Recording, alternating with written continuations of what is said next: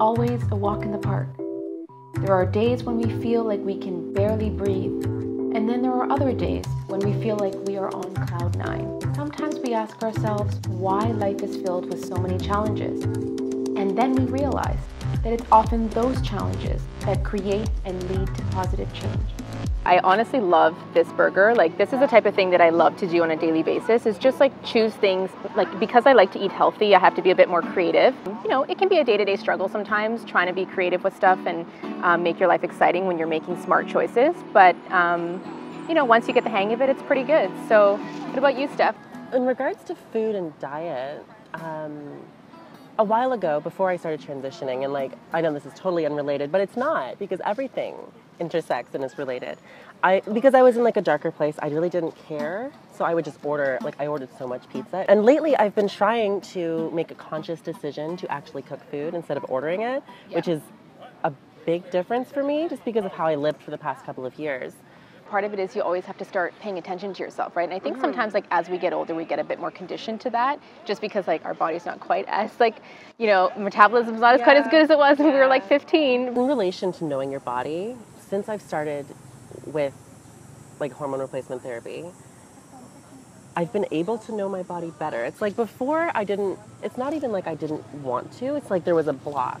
And I was like, you don't need to, it doesn't matter, because this isn't it anyway, you know? Yeah, I can totally relate too, because I feel like even as I was growing up, like something always felt a bit off, like I didn't really have like a full direction. When I finally figured out that like, this is what I wanted to do, like be in social media, be myself, like live my life the way I do and like express that. And then also like everything else aligned as well. It's like, it's kind of like all your life you were an improv actor and then suddenly you have a director, right? It's like, you know, you can respond to what you feel is wrong. Okay, so now when we talked about choices, we're gonna talk about beauty choices.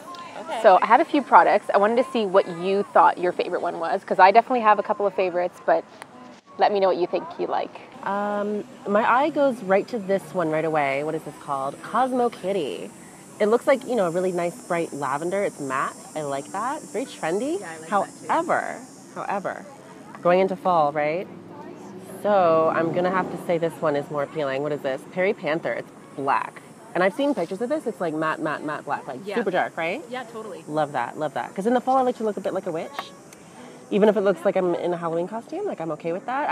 I love this. And it can be so trendy too, right?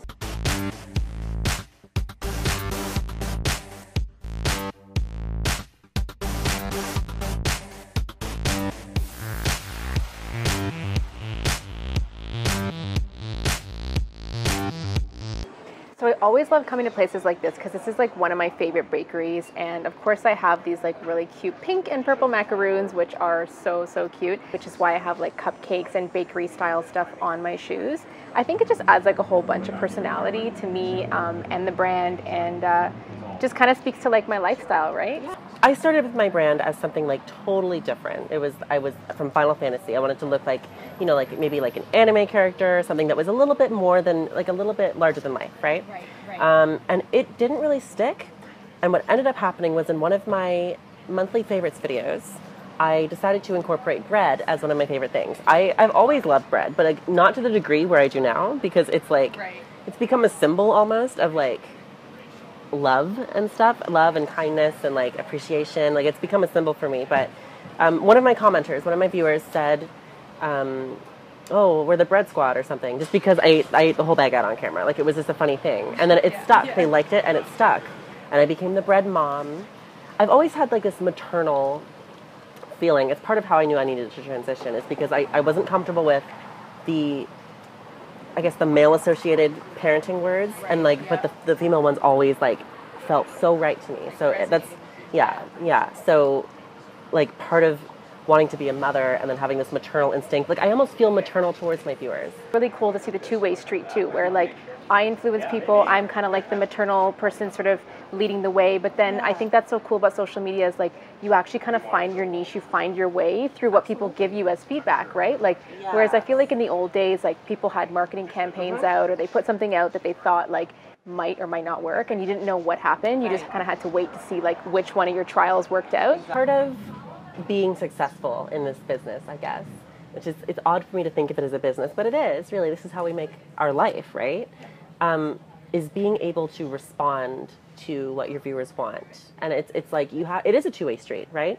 If you give them what they want, and if you care for them, and if you respond to them, and if you make them feel good, they're going to make you feel good. Changed into more of a community. And I love that. Yeah, because it helps people feel included, like they're part of something. Social media has truly given many of us a voice and an opportunity to share our stories with others and to truly create a community.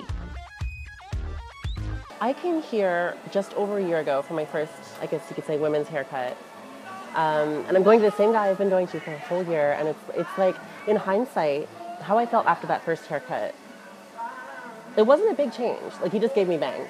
Right. But it made me feel so good. It made me feel like I had control almost. And I remember when I left, like, I didn't even look very cute, but like I felt so powerful because I made that choice. And it's almost like he just knows what I want. We don't really, I mean, I'm sure he would prefer if I communicated verbally more, but his ideas just, they work. And they are aligned with what I want, and it makes me feel secure to have somebody that knows.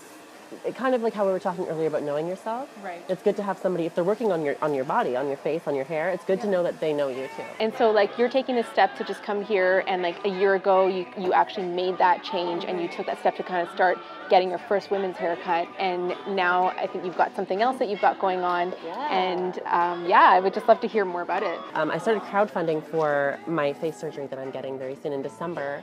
It's called FFS, facial feminization surgery, and what they do is they basically reverse the effects of testosterone-based puberty on my face, right? So they're going to shave down bones. It's quite an invasive, crazy cosmetic procedure, but it's not cosmetic. So it's like my number one thing that I know is going to make me so much more comfortable, because as it is now, when I leave the house, I have to contour, I have to highlight, I have to do all this stuff to my face just so I feel like I won't be mistreated. And I know it's not necessarily true, but it's how I feel. And so having this done is a huge thing for me, and I just cannot wait. People sometimes are like, oh, are you scared? Are you nervous? But I'm not. I'm so excited. So we had a really great day with Stef today, and you know, as a woman, I've had my own challenges that I've had to overcome. Stef has taken us through her journey as well. And I think what's really unique about both of us is we've been able to share and voice that through social media and really give a voice to all of these things that people go through and show others that you can take action and make a change in your life. It's just that it's up to you, and we hope that we inspire you to do that.